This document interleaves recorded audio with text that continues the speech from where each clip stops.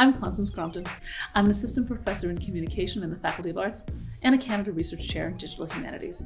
I also direct the Humanities Data Lab. In the digital humanities, we combine traditional humanities research methods with computing in order to address questions that we couldn't ask or answer using other methods. The humanities has a rich history of tackling complex questions such as how to mitigate the effects of xenophobia or racism and how to ensure a flourishing democracy.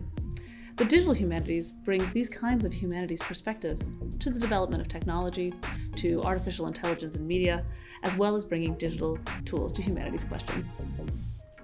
For example, in the lab, we use graph databases to slice and recombine information, to visualize historical change over time, or to do statistical analysis to see how ideas and social movements evolve. Using computers, we can see patterns in the data that we just couldn't see by reading text.